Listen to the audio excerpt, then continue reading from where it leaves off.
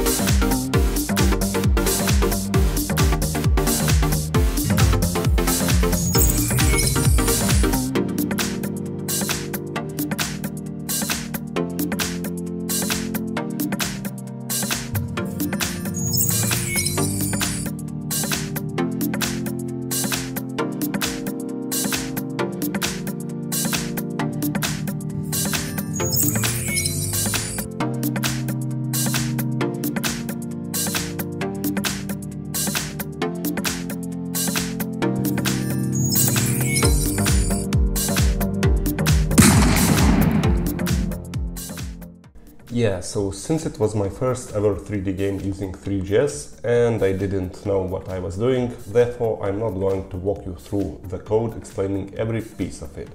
I will just scroll through all the files. You can pause it if you want to. And yes, I know, I should push the code to GitHub, maybe sometime in the future or when someone in the comments will ask for it.